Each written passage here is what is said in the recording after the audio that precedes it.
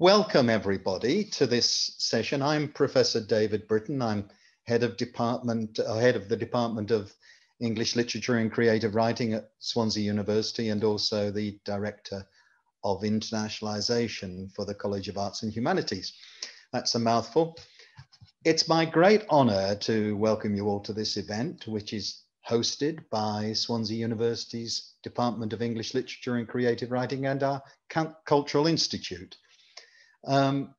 This event is part of the UK-Russia Creative Bridge Programme, organised by the Cultural and Education section of the British Embassy in Moscow, with the support of the Foreign and Commonwealth and Development Office, and it's in partnership with our good friends at the Maxim Gorky Institute of Literature and Creative Writing in Moscow.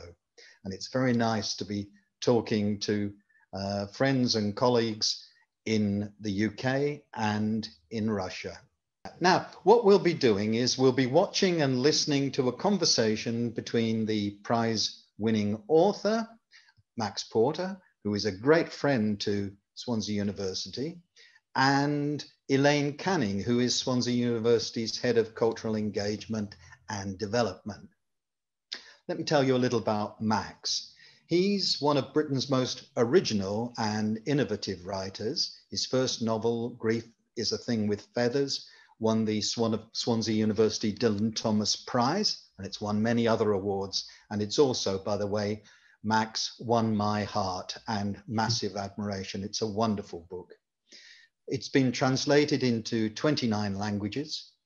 And Max's second novel, Lanny, was a Sunday Times top 10 bestseller. It was longlisted for the 2019 Booker Prize, and in the opinion of me, should have won. His highly anticipated third book, The Death of Francis Bacon, was published just last week. It's published by Faber. And I'm not sure if it's in the shops yet, but it's just newly out. And I'm sure that Elaine and Max will talk about that a little.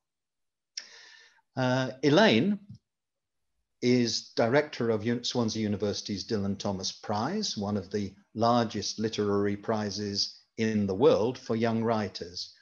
She's written extensively on the Spanish Golden Age drama, and she's published a number of short stories. She's currently, despite already having a PhD, taking another PhD in creative writing with us here at Swansea, and is a joy to have in our team. Elaine is a member of the British Council's Wales Advisory Committee, and she collaborates with the Jaipur Literary Festival. And I can think of no one better to engage in a conversation with Max Porter. So I'm going to hand over to Elaine now, and please remember you can ask questions on the Q&A facility, and we'll try to make sure that enough time is left at the end of this session for those questions to be addressed by Max and Elaine. So, Elaine, over to you. Thank you very much, David. Thank you so much for your kind words, and welcome, Max. As always, a joy to see you. Thank you. Likewise. And many congratulations on the publication of The Death of Francis Bacon.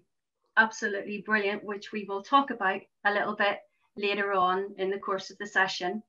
So thank you so much again for being with us today. It's always a pleasure. So Max, shall we begin at the beginning?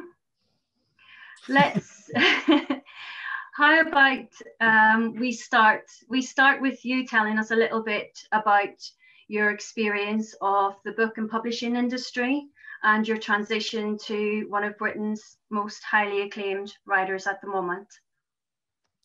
Yeah, thank you for having me. And thanks for your kind words, David, as well. I was just hearing you describe the relationship between the Cultural Institute and the university is almost a working definition of everything I think we should be proud of and interested in our creative and professional capacities. Even the name of it, a creative bridge. What a wonderful concept. What an exciting proposition in a time when so many walls are being built, imaginary and actual walls. So it's an honor to talk to you. Since our relationship around the Dylan Thomas Prize, I've done a few things for you, with you. We've collaborated on literary projects and events and educational projects, and it's always a joy. So thank you. So if I rattle through the last few years of my life, perhaps chronologically, to give people a sense, I'll try and focus only on what's pertinent. I studied the history of art as an undergraduate. I then focused for my MA on feminism and psychoanalysis as an interpretive tool, as a critical tool in the study of contemporary art, particularly performance art.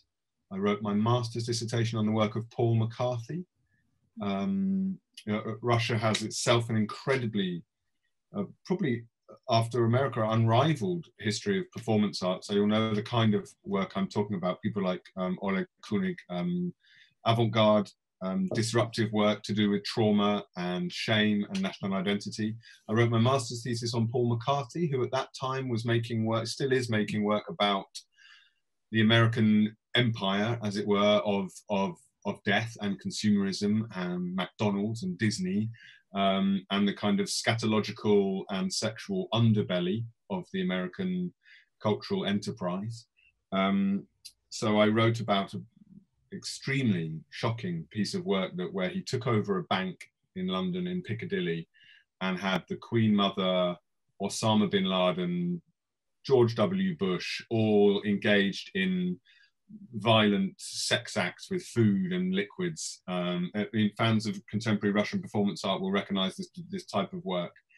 I then graduated and worked in unlike you, I didn't have the bravery to do a PhD, let alone two. Don't know if it's brave. Okay, the foolishness. That's more like it. So I was working in a bookshop, in the art department of a bookshop. And then I worked for an independent bookshop in London, and I opened a few new branches, and I was very happy as a bookseller. And for anyone who's watching this, who has worked as a bookseller, you'll know it's an extraordinary privilege to be surrounded all the time by literature. But in the bookshop I worked in, I had this extra pleasure, which was that they arranged the shop. It's called Daunt Books in London, if you're ever visiting London. It's still a brilliant independent bookshop. They arranged the books by country, so that in the country section, you would have history books and travel guides and maps, but also that country's literature. So say I went to Russia, I could binge on Russian history, but also Russian literature and translation, as well as narrative nonfiction and children's books and maps. And so what I did in the short time,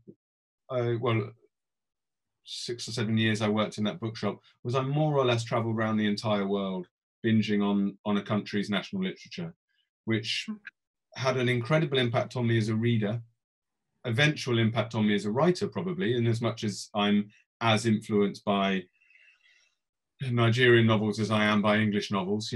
My influences are quite global in that regard, but also politically as a writer, talking about things like creative bridges, starting to recognize the ways in which different cultures influence one another, the transmission of ideas between places, how, for example, Norse mythology has such a great deal in common with the early Russian fairy tales, and how that connects to the modernist project when those tales were first being translated by people that ended up being our great avant-garde poets and writers. So I did my training as a reader, I think, when I was a bookseller.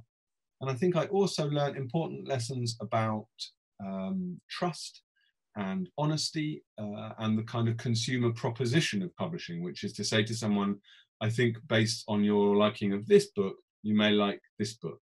And so I think it armed me with a suspicion of algorithms and the marketization of certain trends and practices in literature, and ingrained in me the deep love of conversation with people about literature and the role of literature in their lives, what we look for when we read, how reading can be weaponized, how literature can be weaponized for good, for evil, for cultural propaganda reasons. All sorts of epiphanies occurred at that time in my life. I then went to work for an independent publisher called Granta Books in London. first as a commissioning editor across the two imprints. One was called Portobello and one was Granta, and Portobello focused on literature and translation, which became one of my passions as an editor and a publisher. I don't know what the statistic is in Russia, but the statistic in the UK is that the average UK reader only reads 3% in translation, which is a shocking statistic in many ways, certainly compared to other countries. But it's probably most shocking in as much as the lingua franca, we were very keen to export our ideas, less keen to import literary and cultural ideas, which if one was seeking a kind of diagnosis of a country's malaise, political malaise, one might look to these sorts of things and think, why weren't you interested in what was happening overseas? Why weren't you interested in other ideas? And why were you so keen to export your own? So I love working with translated literature. I still, to this day, obsess with translation. I think that being translated is the most exciting part of being a writer. It's an honor, but it's also a sort of, it's a constant challenge. To think using the terms of translation is to think carefully about the movement of ideas around the world, to be exacting in your thinking about language and nuance and the constant flow of ideas, and trying to be responsible handlers of content and ideas. I was also acquiring non-fiction, narrative non-fiction and essays, and also literary fiction. We specialized at Granta in literary fiction. So my authors included people like Eleanor Catton, who she was, the first book I edited was a book called The Luminaries, a huge, extraordinary piece of structural ingenuity set during the New Zealand Gold Rush, and it won the Booker Prize, and that was a huge success, but it was a challenging book to work on editorially. So I was kind of thrown in. I worked with, the first translated novel I worked on was a really stunning novel called The Vegetarian by the Korean author Han Kang, which also won the International Man Booker Prize and was, I think, a hugely significant book. Not only a hugely significant Korean novel, but a hugely significant book, I think, about trauma and the female experience and taboo, both in Korean society, but also more broadly around women's bodies and abnormal mental states. Her second book, Human Acts, was about a massacre in Gwangju in Korea. As a novel, it's extraordinary, but as a human rights achievement, it is quite staggering given the history of censorship around that subject. I published books on transhumanism, feminism, 3 books of essays with Rebecca Solnit, the great American essayist, books about music, nature. So these were my subjects, and I love the editorial lifestyle. I mean, it's an honor to work in a publishing house where we are focused on finding the best literature we can. We weren't seeking to have bestsellers all the time. We were lucky enough to be doing it for the literature. So I love the communal collaborative enterprise of being around the table talking about ideas, and I'm a book lover, I'm a book fetishist, so right down to the physical properties of the book, the cover design, the binding, the typesetting, the fonts. I think really I fell in love with books as a physical object when I was helping to make them, and I certainly fell in love with the people. British publishing has got many flaws. It is historically, systemically racist, unequal, unjust. It is as a model of inequality in some respects, but it is also trying. It is quite a progressive bunch of people. It's a place where ideas are carefully looked at and turned around. It's also a place of joy about reading and what reading can do, and love of literacy as well. I'm very committed to literacy and have been my whole professional life, because I believe that if you care about readers, then if you love books, you must care about readers. And if you want to write, you must care about readers. And if we don't look after the next generation of readers, then why are we writing? So then in the kind of crowded brain space of being an editor and giving oneself over to other people's work, I started to feel a certain scratchiness and malaise in myself, creative frustration perhaps. So I privately and quite quietly started working on a book in the evenings about mourning, about grief, and particularly the experience of two young children who lose a parent, and trying to find ways of writing about the sibling relationship that I felt were well, true, honest, but also not reliant on sort of existing formulations of recovery and happiness. And I also was particularly interested in how the sibling relationship could be represented. And that became a book called Grief is a Thing with Feathers, my first book. Another thing that was particularly interesting to me at that time was homage, and how we write about the work of those that have come before us, not necessarily just affectionately. How do we dismantle the framework by which their work is discussed? And I was particularly interested in a controversial figure, the great English poet Ted Hughes, and how he had used the crow, and how other traditions, storytelling traditions, had used a crow as a transmitter of pain or anger or melancholy or superstition. So this was my first book. It was short. I think in retrospect, its point is, as we'll probably go on to discuss, Elaine, its point is a certain hybridity. It contains fairy tales and fables and essays and domestic observation, but also some sort of rich, sentimental sort of the philosophy of pain. And I was told it might sell 500 copies to my friends and acquaintances, and I earned a small advance, and I didn't really think much of it. I did think it was a sort of private small thing, and then it unexpectedly had this this effect on readers, and I was very lucky to win these prizes and be translated into all these languages. And then at that point, I started writing my second novel, which was called Lanny, as David said, and it was, I suppose, a reckoning with how we tell stories, who has the voice to tell a story, particularly if one is writing about a community, be it a small community, i.e. a family, a small network of human beings or human consciousnesses, or a village or a town or even a nation state, and how we tell the history of the place. And if you suppose that someone had been listening to a place for thousands of years, what might they like, and what might they be frightened of, and how might they describe a place, and what might be the same over the course of 2,000 or 3,000 years of lived experience, and what might be profoundly new about the moment we're living in now, i.e. ecological collapse or the internet. But certainly other things haven't changed a bit. National pride, arrogance, violence, abusive relationships, the tendency to cheat and lie, the tendency towards compassion and altruism in a community, wisdom, pedagogy, all these things. So I decided to sort of build this model village, have this mythical character who has been watching the village embedded in the community, and then I decided to have a child go missing.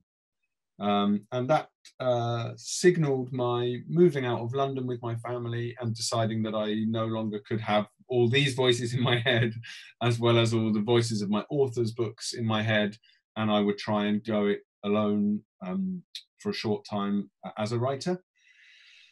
And then when Lanny came out, I committed quite passionately to a year. Now, obviously, time has gone mad for everybody in the world, so a year becomes 2 years of collaborations. So I've been working on this small book about Francis Bacon. I've been writing a novel, but I've also been, I've made a short film with a friend. I've collaborated on 3 albums with musicians. I've got half a dozen mentors I work with at very different places on the socioeconomic spectrum. Variety being the key to it for me. I work with different types of writers on their work, both published and unpublished, various literacy projects. Literacy and social justice are intertwined, and in this country, which is is the most economically unequal place in Europe, as well as various other urgent things that need addressing in the fabric of our social landscape. Literacy is key to all those things, and it is the great gift of social mobilization. So I sort of think, if I want to keep on writing, then I must keep on working in the reading industry as well, which is both education but also access, and events and spoken word and poetry and drama and theatre and music.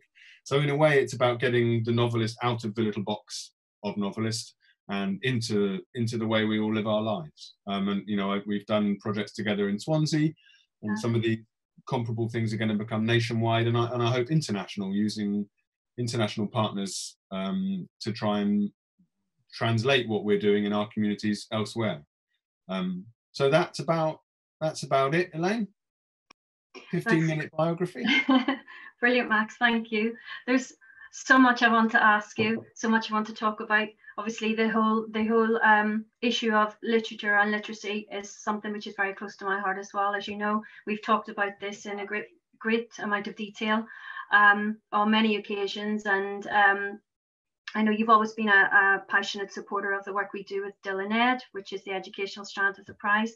But absolutely, in terms of literature and literacy, they have to go hand in hand, don't they? 100%. Well, I think if our friends in Russia don't know what Dylan Ed is, it's fundamentally taking the literary community, these lovely international authors that come to Swansea and win this prize, and their publishers and their agents, and saying, what about these schools half a mile down the road who don't know anything about this and aren't deemed, you know, the industry doesn't deem it worth their time and energy to go and see this. So it's such a simple project, such a simple proposition, but is so profoundly life-changingly radical to the communities it goes into. Anyway, I love it, so I will always support it if I can. That's really kind of you to say, but yeah, it does make it has such an impact on young people, you know, in Swansea, being able to meet brilliant writers like yourself. So yeah, absolutely fantastic. But we want to focus on you today, Max. I want to talk to you a little bit more about your books, and I'd like to start with Grief and Lanny before we move to Francis Bacon, if I may. So much I want to ask you about things that you've mentioned, like hybridity and myth and so on. So I think if we start with these works as hybrid forms, and I think it comes across very clearly in what you were saying already about the influences you've had dealing with translation, the whole background experience you had working with musicians and so on. This idea of a more fluid, more hybrid form is very much part and parcel of your work.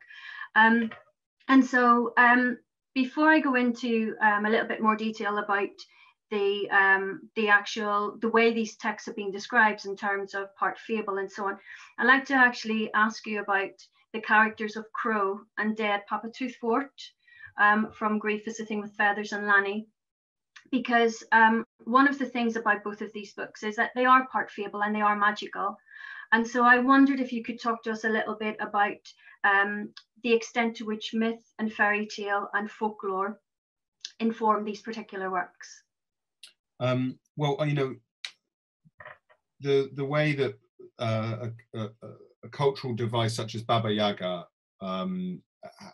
straddles the Russian folkloric consciousness and appears in modernism and in postmodernism and in the various ways we remix will be a perfect case study actually for why I used Crow and why I used Dead Papa Toothwort. The first thing is that I'm trying to recreate or borrow or reanimate some of the energy of the pre-linguistic, the oral tradition when stories were told, because I believe that that was an extraordinary opportunity for the human spirit to hear, to listen, to focus, to transmit ideas between communities, and it needed and relied upon a phenomenal degree of mastery in the storytelling, and also an acceptance that stories change and move and aren't fixed and aren't owned by anybody. They belong in the teller and in the listener. And the great gift, I believe in the gift economy. So the folkloric is to me a quick access to that truth. Both characters, also the Crow and the Dead Papa Toothwort, they both allow me to write about human communities with the benefit of hindsight, to contextualize human behavior on an everyday level, on a domestic level. So two children needing to get into their pajamas before bed, or needing some sausages for their dinner, to contextualize that minute stuff in the context of nuclear war and famine and white supremacy and all the terrible ebbs and flows of human history, or even geological deep time. So someone like Crow, and in fact Dead Papa Toothwort too, is able to come into a situation and say, this seems like a problem for you now, Brexit, or or the milk having gone off, or the shape of your body, or any of these things, but you must try and fly out, as literature allows you, and as deep time allows you, as wings allow you, as myth allows you to fly out and see this in a context of human effort, of what matters and what doesn't matter, what tragedy is, what pain is, and see yourself as part of a community that predates you, or a history that repeats itself again and again. I guess for clarity, but also for humor. It's their Blackley comic devices, I hope, in both. Yeah. But also I just love the language of the folk tales. I mean, I mentioned the Russian folktale. I was given as a teenager an anthology, the Pantheon anthology of Russian folktales in translation. And I think as a reader, compared to the kind of contemporary social realist novel where everybody speaks the same, and most novels sort of begin and end in the same way, and the range of action, emotional action as well as physical action, is relatively the same in all these novels. When I read these fairy tales, I thought, yes, finally, we've got fantastic flamboyance, we've got time travel, we've got mad vanity, we've got like corruption that would burn the pants off a contemporary novel, and an incredible energy in the line, pure storytelling. And as a reader, I wanted that energy. I find it in children's books. I very often find it in poetry books. And I thought, why can't I have that in a novel? So in a way, it's me being like a hungry child in the cake shop. I wanted all, and I want the energy. One of my preoccupations as a writer is energy, both in the line, but also across the whole. I'm trying to be expansive with the work, of course, outside of what the realist novel allows us. I want magic realism if necessary, or any of these things, and the exemplar for that is myth. Yeah. And what you do with both of these characters actually is that they can be these huge towering presences, so they're looking in on the action, but then they have these intimate moments with the various characters in both works. I wondered if you might give us a little taste of Dead Papa Toothwort from Lanny, from the beginning of Lanny. This is the very beginning of Lanny. Dead Papa Toothwort wakes from his standing nap, an acre wide, and scrapes off dream dregs of bitumen glistening thick with liquid globs of litter. He lies down to hear hymns of the earth. There are none, so he hums. Then he shrinks, cuts himself a mouth with a rusted ring pull, and sucks up a wet skin of acid-rich mulch and fruity detritivals. He splits and wobbles, divides and reassembles, coughs up a plastic pot and a petrified condom, briefly pauses as a smashed fiberglass bath stumbles and rips off the mask, feels his face and finds it made of long-buried tannic acid bottles. Victorian rubbish. Tetchy Papa Toothwort should never sleep in the afternoon. He doesn't know who he is. He wants to kill things, so he sings. It sounds slow nothing like tarmac bubbles popping in a heat wave. His grin takes a sticky hour. Cheering up, he chatters in the voice of a cultured fool, to the dry papery wings and underbark underlings, to the marks he left here last year, to the mice and larks, voles and deer, to the quaint memory of himself as cyclically reliable, as part of a country curriculum. He slips through one grim costume after another as he rustles and trickles and cusses his way between trees. He walks a few paces as an engineer in a day-glow vest. He takes a step in a dinner suit, and then an Anderson shelter, then a tracksuit. then a rusted Jeep bonnet, then a leather skirt, but nothing works. He pauses as an exhaust pipe, then squirms into the shape of a rabbit snare, then a pissed-on nettle into a pink strangled lamb. He plucks a blackbird from the sky and cracks open the yellow beak. He peers into the ripped face as if it were a clean pond. He flings the bird across the forest stage, stands up woodlot, bare, bushy, and stamps his spalted feet. His body is a suit of bark armour, with the initials of long-dead teenage lovers carved in the surface. He clomps through the wood, wide awake and hungry for his listening. Only one thing can cheer up crotchety toothwort, and that is his listening. He slides across the land at precisely the speed of dusk and arrives at his favourite spot. The village sits up pretty to greet him, sponged in half-light. He climbs into the kissing gate. He is invisible and patient, about the size of a flea. He sits still. He listens. Just wonderful. Just him as that flea at the end of that piece. And of course, what I love is then that you take that even a step further, so that by the time you get to the end of part one, he's crumpled into, you describe him as a whiff or a suggestion. Absolutely, absolutely gorgeous. Thank you to Igor for translating that for our friends in Russia. I know, absolutely brilliant, Igor. So, Max, in terms of both of these texts then, Grief has been described as part novel, part polyphonic fable, part essay on grief. Lanny has been described as a dramatic chorus. There's that wonderful theatrical staged part in the third section of the book. It's been described as a fable and as collage. So when you have all of those various strands interconnecting within the text, how do you develop a book? How do you develop a book which is as hybrid as that? What is the significance of these various genres and styles? And where is your starting point, I guess, I'm asking, in terms of all of that? How do they evolve into these very hybrid forms? I think that the intention has to not be hybridity for the sake of it. It has to be very keenly and with some discipline, I hope, tied to the intention of the book itself. So one technique is appropriate for one short story is utterly inappropriate for the next. Sure. The aim of Lanny was to create this questioning, this sort of machinery of questioning the reader about who am I listening to and who is speaking and what do I think about childhood innocence, myth, the environment, gossip, marriage, etc., etc. It's a collaborative enterprise, and the form had to encourage that collaboration. So, for example, there is a point in part 2 when the names of the characters disappears. That isn't a gimmick. It's precisely to encourage that reader to think, can I recognize this person, this character, by the way they speak? And more than that, what is it I'm recognizing? Is it their vocabulary? Is it the syntax of their sentences? Or is it their politics? Am I recognizing this person's whatever, misogyny or charm? So I'm asking the reader to hear, to listen.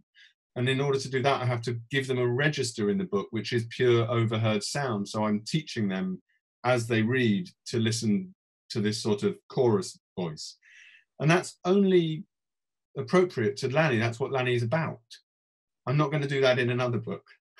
Like the new book, Francis Bacon, is about the experience of paint and painted images on a person, the speed and relentlessness that happens in the human eye and brain when they're beholding a painting, if they have looked at other paintings and know a bit about art and the history of Europe and bodies and sex and pain, So that technique would be horrendous in a book about Monet. It would be utterly inappropriate, but it's the right approach for a book about Francis Bacon. So I guess that's my practice, is to think about the work in progress with its own rules.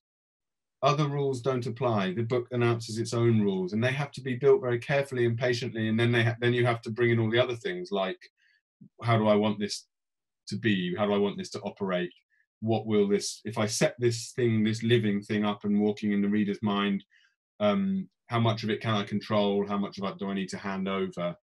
How much do I want it to invoke other things, other written things or painted things or whatever it is? So I guess the thing is attention to the specifics of the project. Yeah, and I mean, as you said, a fundamental part of that is voice, and that is absolutely true of Grief and of Lanny, though the voices work in very different ways. So if you go back to Grief, you've got the typography of the cover, for example, and then you've got the intersection of the voices of the boys and Dad and Crow within the text. And then, of course, in Lanny, you've got the playfulness of the community voices on the page, and then how that changes in part 2. But what is very obvious is the way in which is the rhythm of the language, the rhythm of the voices, the musicality of the voices. There's this gorgeous moment in Lanny, for example, where you actually describe a moment like a cello note when Pete and Lanny's mom and Lanny are all together in Pete's place. So if we, going back to Grief for a moment, I was wondering whether you might give us a little taste of the boys' voices and of Dad. I think musicality is right. I think I want musicality in prose, and that's why it should become almost poetry at times. Yeah. And I think that's partly just an impatience with the workmanlike aspects of some prose writing, yeah. Which is obviously can be done masterfully and beautifully, or it can be done with quite utilitarian aims or whatever. But I think that I suppose I get from reading a lot of poetry desire to have musicality in the line. Yeah. Yeah. And so I interrupted you. So shall I read? Yeah, I think for our audience, our friends joining us from Russia, we're on pages 19 and 20. So we have the boys and the guppy fish and Dad's memory of Mum.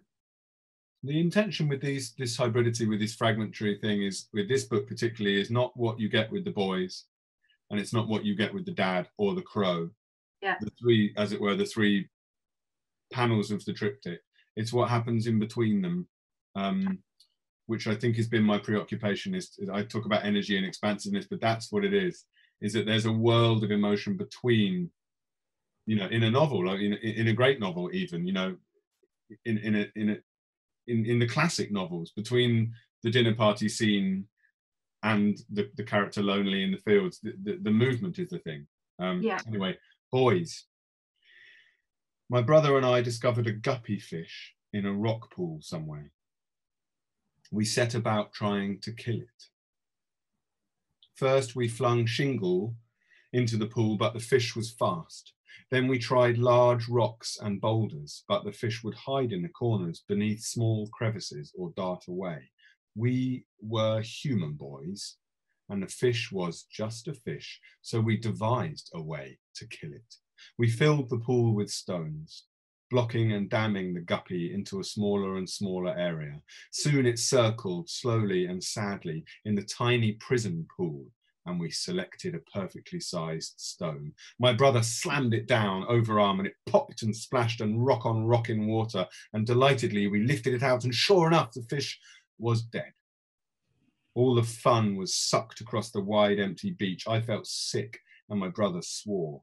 He suggested flinging the lifeless guppy into the sea, but I couldn't bring myself to touch it. So we sprinted back across the beach, and Dad didn't look up from his book, but he said, "You've done something bad, I can tell." Dad. We will never fight again. Our lovely, quick, template-ready arguments, our delicate cross-stitch of bickers. The house becomes a physical encyclopedia of no longer hers, which shocks and is the principal difference between our house and a house where illness has worked away. Ill people in their last day on earth do not leave notes stuck to bottles of red wine saying, "Oh no, you don't, cockcheek."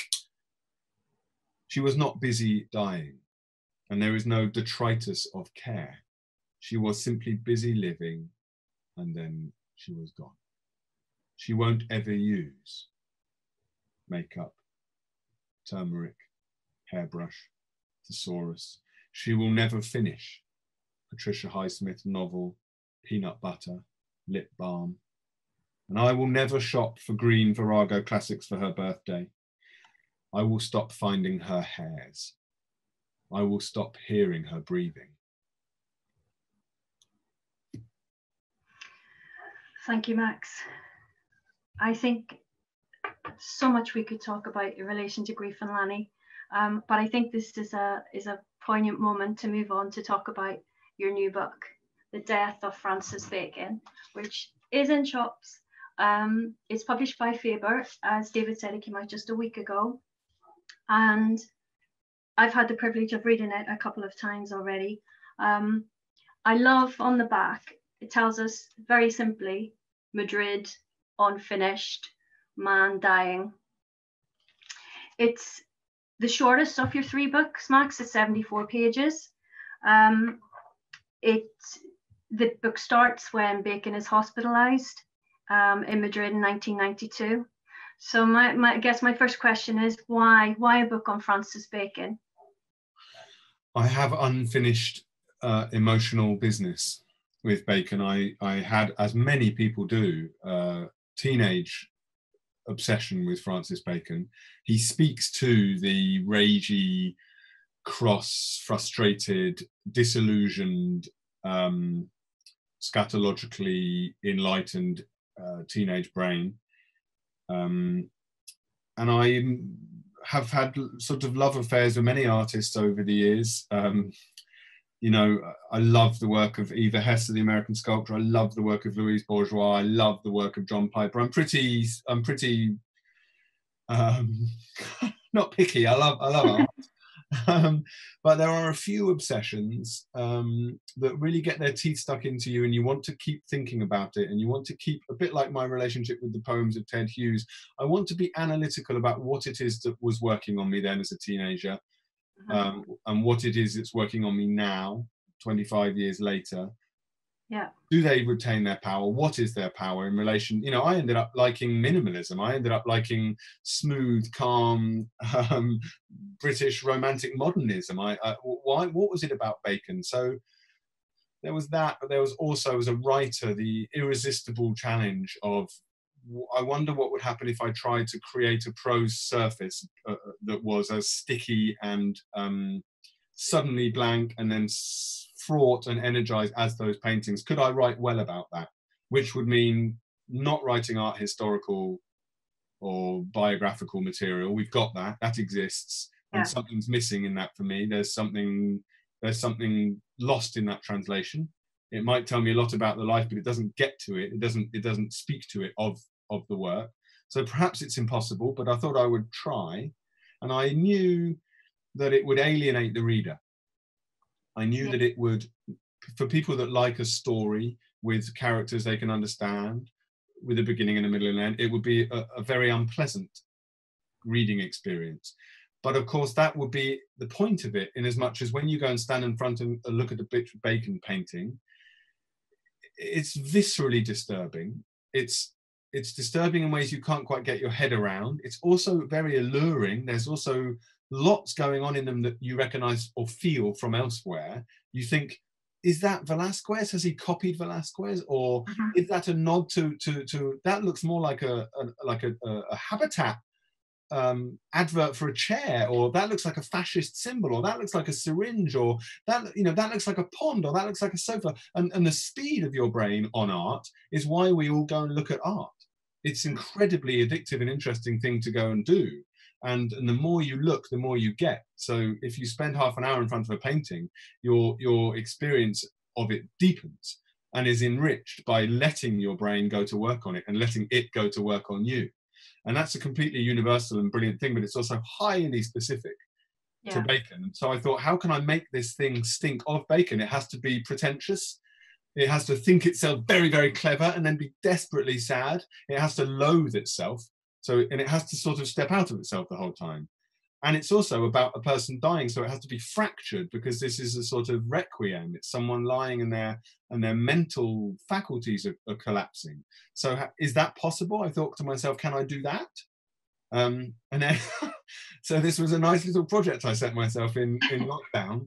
And it's like, as Beckett said, fail and fail again. It's destined to fail. because it cannot be paint. I cannot write as Francis Bacon painted.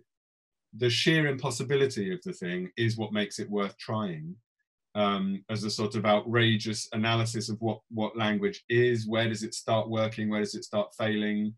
And I also didn't want it to be directly about Bacon in the same way as a Bacon portrait. If Bacon were to paint your face, it wouldn't look like you. He wasn't a realist, but it would have something of you. And that's what I wanted the book to have, is something of Bacon that isn't available in neat visual analysis or you know, stories about him being drunk in Soho, something that is not there. Yeah. I'm just going to encourage our audience to send in their questions, which we will come to in just a minute or two. So do please keep sending them in through the Q&A facility at the bottom of your screen. Max, I love this book. I love art. I very much I'm a big fan of Salvador Dali, as you know, and surrealism, so on. I love the fact that you describe this as an attempt to write as painting, not about it. And what really struck me about it is the way in which, within the sections of the book, so there are 7 sections, which are, each is an oil on canvas with different dimensions, and you've also got a preparatory sketch. And so you almost set it up as this framing device, even in terms of how you open and close the sections. So you open up, inviting them to take a seat, and then you end up with this beautiful, calming Spanish line, intenta descansar, so try and rest, and that sort of shushing of his body and mind at the end. But in the middle of all of that, you've got this agitation, and you've got this multi-textured, layered effect of voices and flashbacks, and him trying to come to terms with his own paintings and his detractors and so on. So I just wondered, in that respect, I wondered about the actual framing device of it. Was it intentional to try and create a frame for each of these sections, and then to allow Bacon to let rip, as it were, within each of those particular sections? The honest answer is that it was a concession to early responses to the book, that it was just like a sort of blanket of confusion and pain with possible moments of enlightenment, but it made early readers feel too uncomfortable, and it made them just think, oh, I don't know enough about Bacon. I'll just have to go and Google all this stuff or read a load of books about Bacon in order to get this. And I thought, I don't want people to think they need to get it. I want them to let it work on them, and if they get it, fine. If they don't, better. So the framing device of the paintings allows it's a conceit that grounds the reader, but also slightly gives them handholds. And because they're not real paintings, it's also it lets them in on the joke that we are in the world of we are not in a figurative reality. We are in an abstracted, traumatized, because he is dying, but also hugely hyperbolic fantasy. It's a fantasia. So the made-up paintings, it announces it on page 1. It says preparatory sketch non-existent. Yeah. So we're in the world of an artist game with himself, a trick with himself. In the same way as on the opening page of Lanny, the bit I read, this guy is shape-shifting and ripping open a bird's mouth, and he's turned into the shape of a condom. We are not in a realist mode. And I'm announcing that to the reader, not to say, oh, look, we're going somewhere odd now, just to say there's no conceit. There's no deceit. There's just these are literary patternings and methods that I want to share with you in order to try and get deeper into the subject. And I'm absolutely aware. I've seen some responses to this book which really don't like that precise thing. They think it bothers them. They want to know what Bacon paintings I'm talking about. They feel they don't know enough about Bacon to enjoy it. Therefore, it's an exclusionary thing. Therefore, it's trying to be clever in a way that is not nice to them.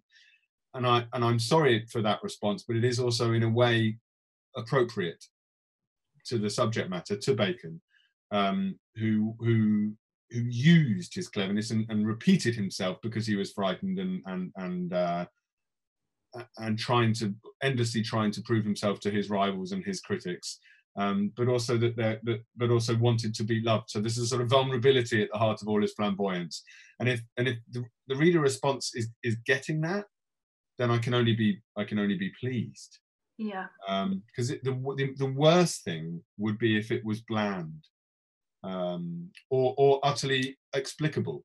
Oh yes, I know that. I can find that on Wikipedia. That ticks that box. So yeah. Yes, we know he died in tick. Yes, we know he was friends with Lucian Freud, tick. Yes, we know that none of that has a place in an experiment like this. And that's why it has to be short. It's what I was talking about when I was talking about the bespoke, specific requirements of each book. Yeah. You can't go on it for 15, 20,000 words with this type of thing. It has to be short. And you run the risk that someone will throw it across the room. And that's absolutely fine. But you are writing about bacon, so we've got to expect agitation and fracturing and all of those things, all of that sort of dirty stuff in the mix, don't we? We have so many questions coming through for you, Max, which is fantastic. Thank you all so much for sending these through. We'll try and get through as many of them as we can, if that's okay. So one of the questions we have is, do you wait for inspiration, or do you write on a regular daily basis? So about your writing practice, essentially. I hope both. I keep a notebook near me at all times. My current notebook is yellow for my new novel. I also keep one by my bed. I write on bus tickets, in my phone. I send myself text messages. I send myself emails. I pull over the car to write something. I want busyness all the time, but I've also learned not to force it. Writing is not building a wall. You sometimes have to sit back and live your life. I'm fond of Seamus Heaney's, I think we discussed this before, Elaine. Yeah. Seamus Heaney's formulation, which is about going to the word hoard. You live your life, you gather things, you find things, you are outraged, appalled, brokenhearted, horny, excited, bored, anything.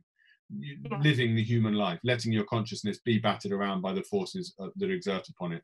And then you take that material back. So you're gathering stuff to make your attack on the indistinct even sharper. So I try and write something every day, even if it's just a doodle or a drawing that will become something later. Yeah, and it is about being open to that, isn't it? Just allowing the ideas to come and being receptive to them wherever you are, whatever you're doing, even if you're cooking the dinner or putting the boys to bed or whatever it happens to be. Receptiveness, yeah, and also accept that you might have your very best idea while you are cooking the dinner or changing the nappy. We're only human beings, and also I'm a very domestic person. I do all the cooking, and I like to do all the cooking. I like to be with my family. They're only just the other side of this door. I'm not sitting in a gold chair in a writer's retreat somewhere with my laptop. I don't even have a laptop. I've got to be here. My responsibility is to these people. Absolutely. We have a question here for you, Max, from Owen Shears, who says that as he read Lanny, he said, I could hear a subterranean murmur of David Jones's in parenthesis, something in the immediacy of the moment. The voice braided with that sense of deep time. Has Jones's work been an influence or a guiding light for you? What a beautiful question, Owen.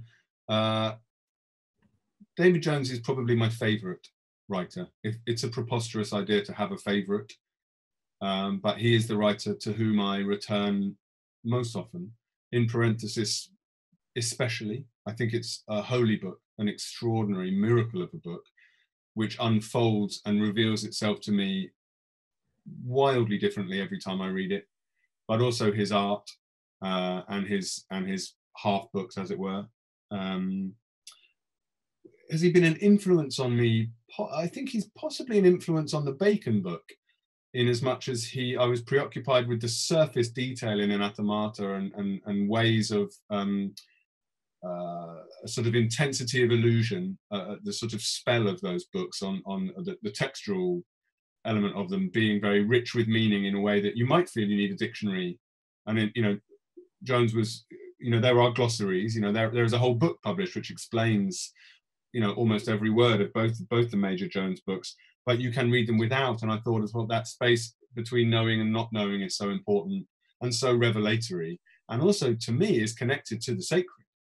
that in the not knowing and in the anxiety one feels, in the sort of meditative moment of realizing what one does and doesn't know, and the work one does to understand things, feels very much like looking at a picture. You know, reading David Jones is like studying fine art or meditation. So yes, is the answer. 100% yes, always, and onwards. And I'd love, you know, I love to talk David Jones, and I hope one day Owen and I will have that conversation. Lovely, thank you. Really interesting question here for you. One which we touched on actually this week when we were working and liaising with Igor on the translation. We didn't even get to talk about translation today in great detail. But there's a question here about the difference between the crow and the raven. As we've been discussing this week, in the Russian translation of Greek, the crow becomes a raven. So what we were talking about in terms of male and female forms of the noun in Russian. So do you make any difference between the crow and the raven? That's the question. One must, I fear, yeah. Different species, very different literary background as well. They're both superstars, but no, you know, Raven has his own specific literary pedigree, and it's important because it's a book about homage. The father's obsession is Hughes's crow, and Hughes's crow was very specifically a crow, not a raven, in relation to the trickster tradition from various different storytelling and symbolic iconographic traditions around the world. So yeah, I'm happy if translation has to slip and has to do the closest thing. I mean, being translated is so extraordinary. You know, the title can't be exact. There's no such thing. It's a preposterous notion to think it could be exact. So I guess one has to accept these slippages. And then if there's a little slip between species, in order to not have a confusing, I think in Russian it would be female bird, which given the complexity of the story as regard a missing matriarch and stuff would be too confusing and misleading. So yeah, I'm happy that he's a raven in this one instance. I allow it. You allow it just this once. Question for you about your characterization. From Natalie Hallbred, do your characters appear in your head fully developed, or do you find yourself grappling with them for a while before they find their voice? A little bit of both. Different folks, different strokes, as it were. Like I needed to work very hard on the dad in Lanny because of the type of man I wanted him to be. He's not based on anyone, but I built him up in my head and spent a lot of time with him thinking about his sort of socioeconomic tics and habits and how he would behave, right down to how he dresses and the kind of, like, I'm weirdly obsessed with what kind of clothes he likes to wear and how the feeling of fabric on his skin and stuff.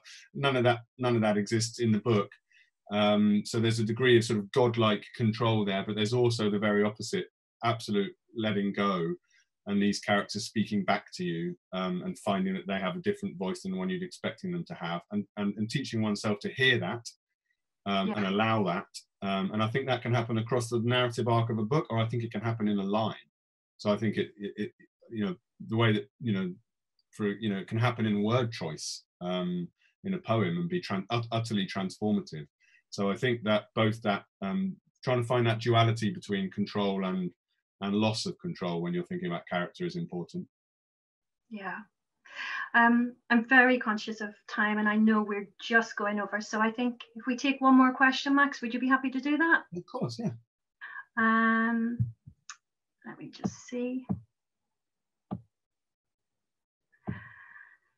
I'm sorry we can't answer them all. There's a slightly more political one I noticed up in the box about is there a problem with access? Sorry to give you a single word answer, that attendee, but yes, yes there is. Yeah, I'm looking also at questions coming in from our Russian audience too. We've got a question here about influences on your work. What Russian authors have influenced your works, and do you have any favorite Russian artists? Oh, a nice question. Well, the book I mentioned, the translated 300 or 400 page volume of Russian fairy tales, was a really profoundly inspirational book to me. And I went through a Victor Pelevin stage. I think my favorite Russian,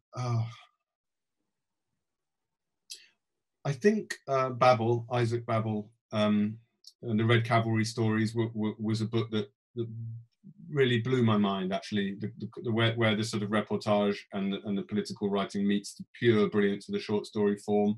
I don't think I've ever, I mean, I remember getting up on the airplane and going to find my wife, who was sitting separate from me, and saying, I've just read a book that changed my life, Red Cavalry. I mean, I think I had epiphanies reading Chekhov, Bunin, yeah, Anna Akhmatova. I went through a big Anna Akhmatova fan stage. I just, you know, the poetry of resistance. So yeah, I suppose, I mean, Russian poets continue to influence me. I don't read many contemporary Russian poets, and I'm sorry for that. There is a very good anthology of Russian poetry translated by Robert Chandler, which has some contemporary or recent poets in it, and I don't know their work as well as the 20th century poets, and I hope to rectify that. But I guess if I had to choose one, Isaac Babel. Yeah, it's really tough, isn't it? There's just such a wonderful array of material to choose from. Yeah. I think we're going to have to wrap up, Max, though I could spend all afternoon talking to you, as I'm sure our audience could. I mean, the questions are coming in thick and fast, and we're really sorry we couldn't get to answer all of them. But I'd just like to say, I'm really grateful for people asking questions, and yeah, sorry not to be able to answer more. Yeah, thank you, Max. We'll post a little survey form into the chat today. We'd really be grateful for your feedback. If you do have a few minutes to fill that in, that would be absolutely brilliant. Obviously, this is the first in a series in the collaboration that we're running between Swansea University and the Gorky Institute in Moscow. And we've got a whole series of events coming up for our students in Swansea and in Moscow. But our next keynote event, which is open to everybody, is on Tuesday, the 26th of January.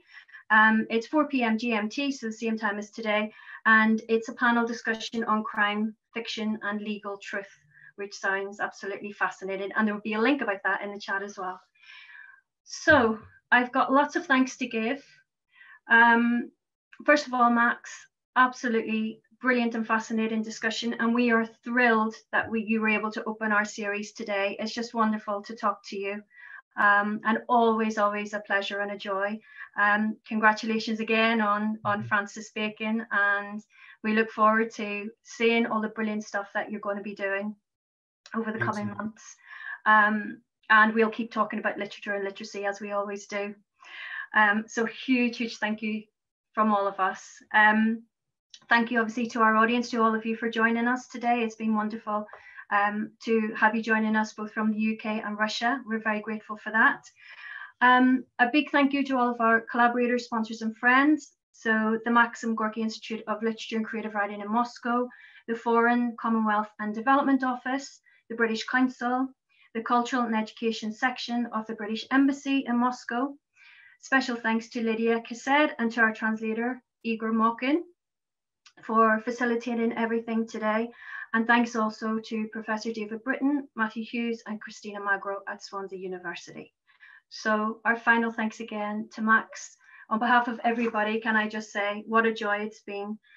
Thank you so much, and best of luck with everything. And take care, everybody, and we'll see you soon. Bye-bye. Bye-bye.